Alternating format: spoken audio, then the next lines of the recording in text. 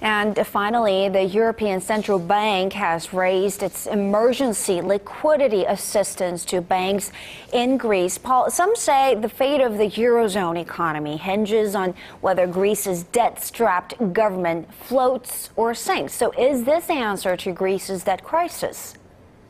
Well, it's more like a stopgap measure. According to industry sources, the ceiling was raised by 5 billion euros, or about $5.7 billion to 65 billion euros.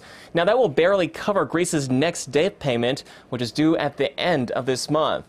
This as Greek Prime Minister Alexis Tsipras took his new government's debt relief and reform plan to an EU summit in Brussels. He said he was confident that a deal could be brokered in time before the current bailout agreement expires with its European creditors. Eurogroup Chairman Jeroen Dijsselbloem, however, said he was more cautious than hopeful.